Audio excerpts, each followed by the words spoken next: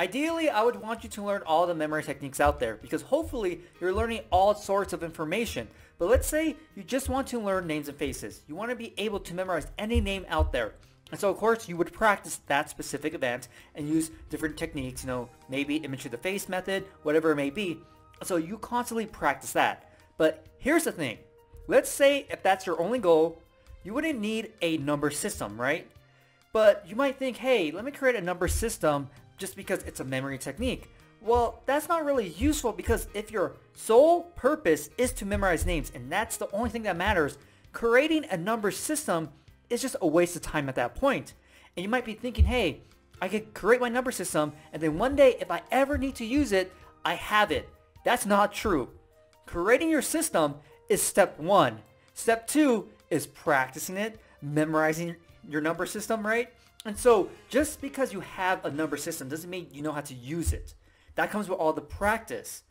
And so if you know what you're doing already, what kind of information exactly you want to learn, then just use those specific memory techniques, because why learn other memory techniques that you would never use? So even with names and faces, you won't really need a memory palace, right?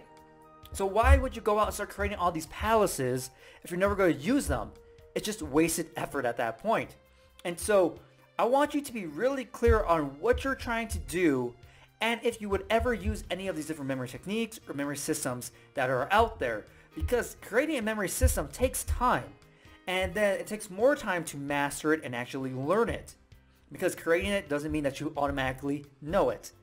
So if you know what you're doing, then you could kind of leave out some memory techniques here and there because it really doesn't benefit you, And if you're memorizing anything like from a competition, of course you probably have to have everything, all the different memory systems, different memory techniques, stuff like that, because this kind of covers everything. But if you're so specific on names and faces, memory palace, number system, alphabet system, all that stuff really doesn't have any value to you.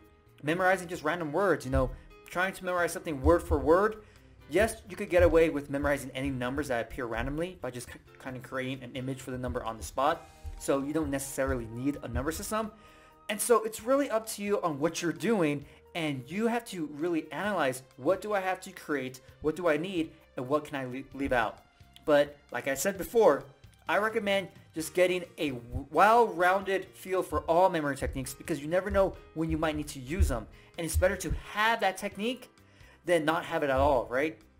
And so if you're so keen on just names and faces, don't have a number system. It's a waste of time. So just figure out what you want to do and you'll be just fine.